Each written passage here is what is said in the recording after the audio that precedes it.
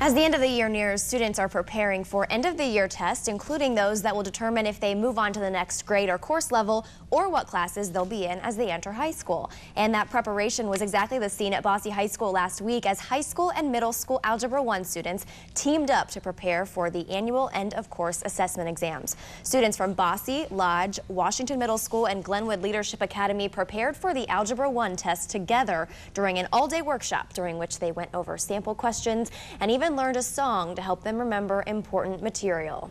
The students also learned important test-taking skills and even taught each other a few things. Students and teachers say the day-long workshop will make them better test takers and also helps them no matter what their grade level. We started out with a vision of being able to take our freshman Algebra 1 students and do some collaboration with our 8th grade algebra students from our 3 feeder schools. At the beginning, we did a lot of work problems with the high schoolers, which helped us out a lot because knowing people that have been through this before really helped us out. Because they're in algebra at their schools, but we would help them if they haven't learned what we have. Some of the middle schoolers helped me on some questions.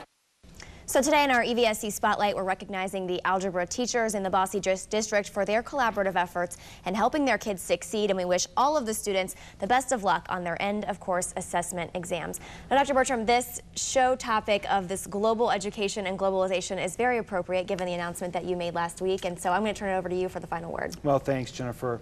You know, it's been quite a roller coaster ride the last few weeks, but for the last several years I have talked about globalization and the ability and the need for American education system to embrace globalization and global education. I think that's been very critical, particularly how we continue to compete as a country and making sure and understanding that our students aren't competing with the students sitting next to them any longer, or even students in Evansville or in the state of Indiana, but rather they're competing with children all over the world.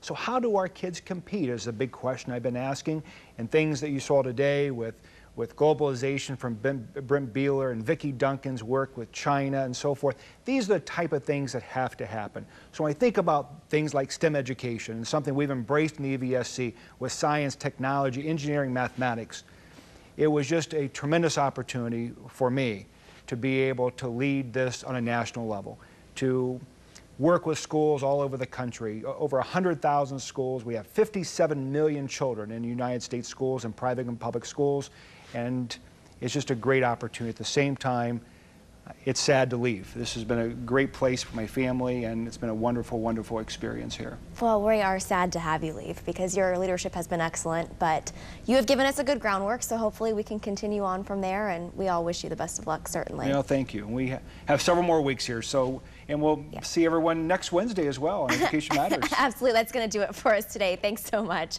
for joining us, and here's a look at what's coming up this week in the EVSC. Have a great week.